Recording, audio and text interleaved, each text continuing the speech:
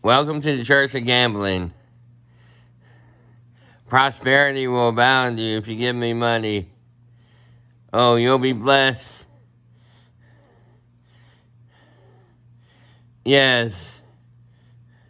You send me money. I learned all of that through watching televangelists.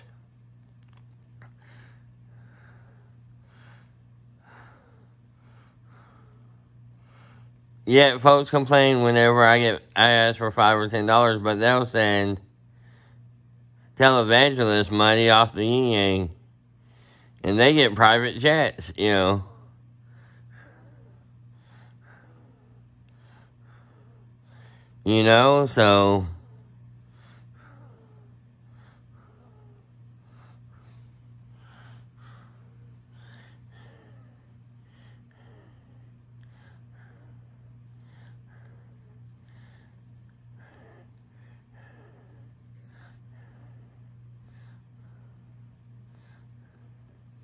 I think prosperity gospel is a sin because they're lying.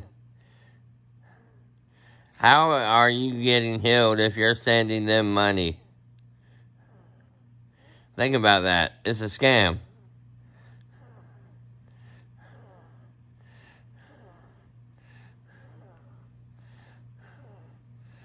Gambling is nothing but fun and entertainment. It's like WWE.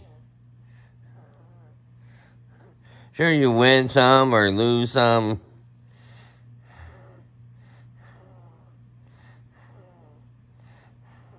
But that's a part of the journey,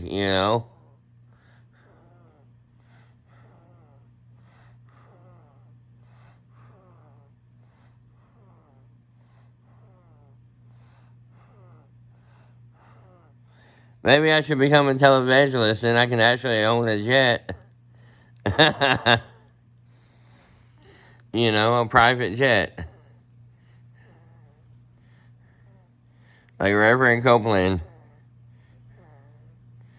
My gosh. The church picks on the poor people.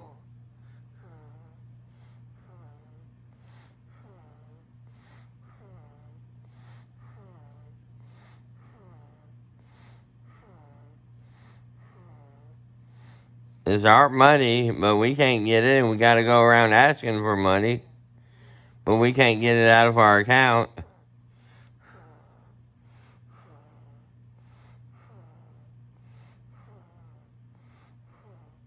Would they like it if I send it to Copeland? So he can fly around in his jet?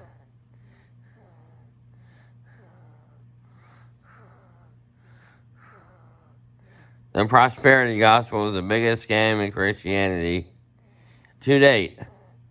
Yet they blast Christian metal as satanic. A lot of them televisions do.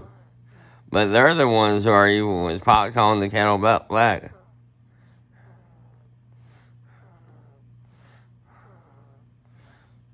So, yeah.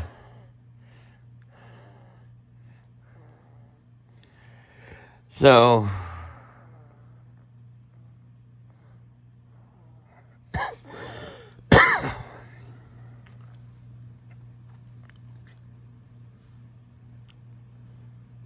yeah.